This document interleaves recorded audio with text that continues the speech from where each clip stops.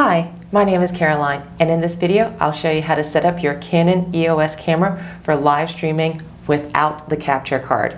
With the global pandemic, live streaming from home has become table stakes. Personally, I find myself on video conference calls every day, and as a marketing person, I am seeing the trend in live broadcasting, whether it be it from YouTube, Facebook, or Twitch. For this video, you'll need a Canon EOS camera. I'm using my M50, a micro USB cable, and a Windows machine. This is one I'm using with a Core i7 or greater. Now let's get started.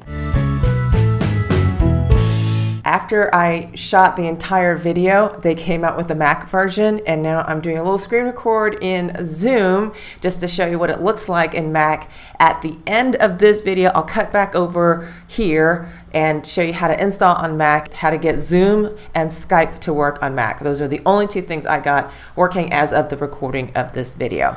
Today, I go live on YouTube, Instagram, and Facebook every week. At the time of the filming of this video, a lot of these capture cards, like this, are sold out. Webcams are sold out.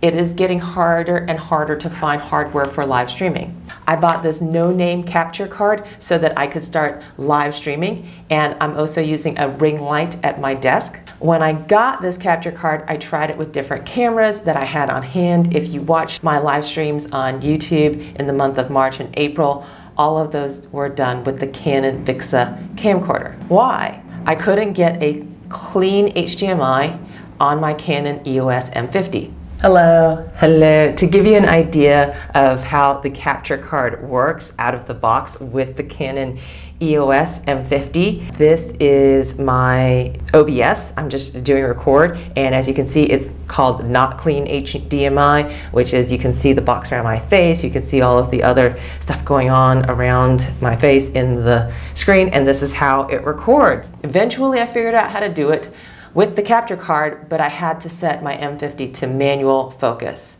or I could buy some software. What I'm going to show you today doesn't require a sold-out capture card, and the software is free from Canon. Now, how did I figure this out? Believe it or not, I saw this on Facebook as a sponsored post. That means that Canon paid to show me this free software. Now, of course, the camera isn't free, but I thought it was a nice gesture, and I already own the camera. And now I'm going to do a record on my screen with the Canon M50 as a streaming device using the software, and I've opened up the website here, and I will link over to this. So basically you need to get to the EOS Webcam Utility Beta software website, and this is on my Windows device, and it gives you all of the information here. It's in beta, and it is compatible with EOS Webcam Utility software. Essentially, you need an EOS camera that is compatible with the EOS Webcam Utility Beta software, and you need that USB cable I just spoke about, and you need to do this on a Windows machine for now. Now, how do you know if your camera is compatible? Well, they have a list of compatible products right here on this website, and the M50 is one of the compatible products. And of course, you can sign up for future releases, and maybe they'll release Mac someday. If you hit Get Started, what you'll get is a PDF, and it gives you a step-by-step of how this works.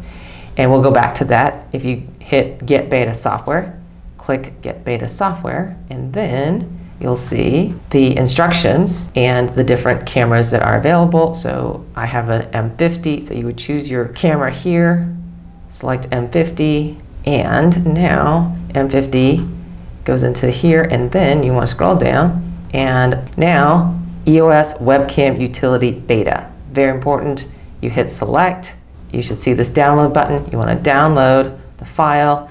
It is a zip file, it says exe here. Don't pay attention to that. It's a zip file. Then you want to open your zip file, and there you go, and then you want to run it, and you'll go through the entire setup.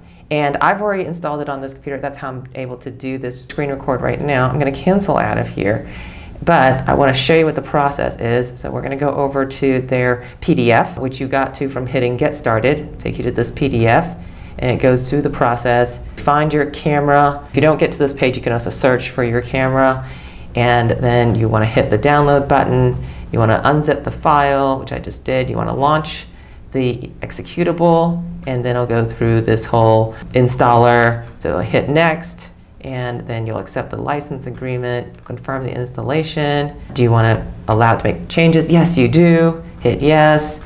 It'll go through the whole installation, and it'll say install complete, and then it says you must restart your computer to apply these changes. Restart your computer. All right, excellent.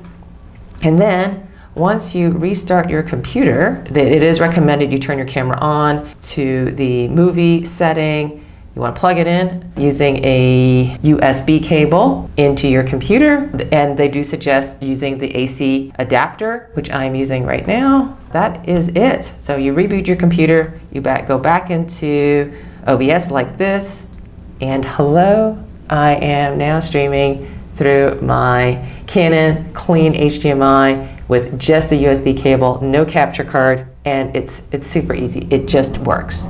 And hello. Now you can see I'm kind of holding up my Canon M50, and you can see me right here, and I'm streaming through OBS, or I'm just recording myself how I would look on a stream through OBS. As you can see, this is what they call clean HDMI. There is no box around my face. There's no stats around everything. I'm still on autofocus. Yay. The only drawback to this is I can't get the lav working. Maybe I just need to do a little more work there through the mic. I have tried it with a USB microphone like a Snowball, and that worked great. But yeah, I might be doing live streaming through my Windows machine now with my Canon M50 now that I've got this great software. Now I'm going to show you the experience that you're going to have on a Mac. The only things I could get it to work on Mac were Zoom and Skype, and only in the Chrome browser. Just as a quick demo here, I'm at zoom.us. I've already logged in, and I'm going to do host a meeting with video on.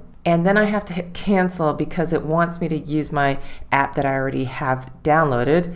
So I hit cancel again, and then there's this little link right here, start from your browser.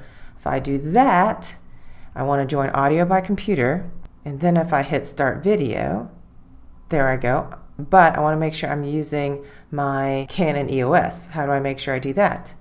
I'm going to go to EOS Webcam Utility Beta. And then this will take a few seconds. And here we are. So now I'm using my Canon EOS. And I know this because what I'm going to do is I'm going to put my hand, can cover up the lens, so I know I am using the Canon EOS. Hello, everybody. I have now started a Zoom call, and this is what it's going to look like. And then if other people join, then there'll be other faces. Now let's switch over to Skype. All right, so I'm going to start a Skype meeting. I'm going to hit start call, and it is already on EOS Webcam Utility Beta. And if I hit start call, then anybody can join. And this is my meeting. Hello, meeting with Caroline. This is Skype. I'm the only one right now, and you can tell that I'm putting my hand up lens of my Canon EOS M50, and now I'm on a Skype call. Hey, what do you think? So yeah, here's me on Zoom. I'm in a Zoom call by myself.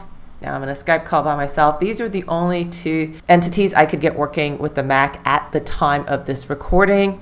I could not get OBS to work, and I could not get even QuickTime to work. If you want to see the experience on OBS, and here it is. This was the experience on OBS. It did not work at all. Let's go through a little demo. Now let me show you how I got to this point.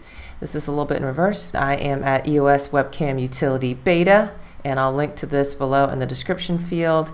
And it has before you download, go to the Canon Mac forum. So if I click on that, this is the latest information, and it says, okay, hey, it is available for Mac, but here are the caveats.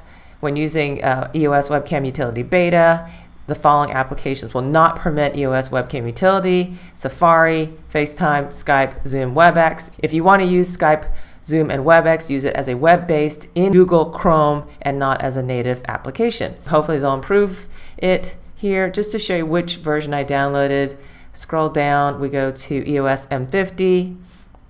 That's the kind of camera I have, so you'll have to select your camera, scroll down, and let's see, and you're looking for EOS Webcam Utility Beta, and you want to select that one. Do not select EOS Utility 13.12.10. That is another app that does something else. Also, if you are using the EOS Utility 3.12.10, you cannot run it at the same time as the Beta Webcam Utility. They cannot run simultaneously. You can have one or the other. For Webcam Utility, select, and then you hit download and you will install it just as you do a normal installation. It opens up a package and then you'll want to install the package as you normally do on your Mac device. EOS Webcam Beta Utility on Mac. Here it is. If you found this video helpful, please like this video and subscribe to my channel. Thanks for watching, and I'll see you next time. Bye now.